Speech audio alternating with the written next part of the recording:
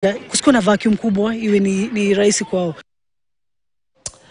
Now, the National Women's Volleyball League got into the second day at the Nyayo Gymnasium with different teams recording mixed results. In the second match of the day, DCI secured straight sets victory over KDF in sets of 25-23, 25-23 and 25-10. In other matches of the day, Kenya Prisons defeated the Army while KCB got a 3-0 win over Vihiga.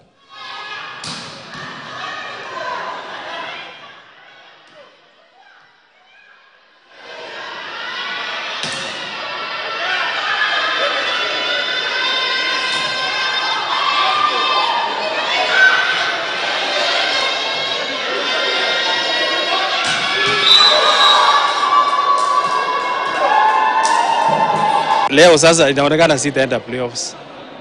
Sasa hao ndio wamequalify. Kama ningewapiga ningeenda playoffs. Lakini kuna next time bado. Sasa wasichana wangu bado ni wachanga wengi.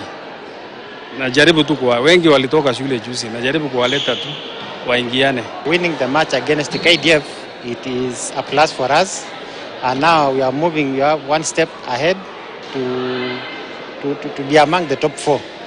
So winning 3-0 against KDF actually is a boost of morale, and the team is now ready for the next championship that will be the playoffs. Now, friends, Lukuna Mixed School was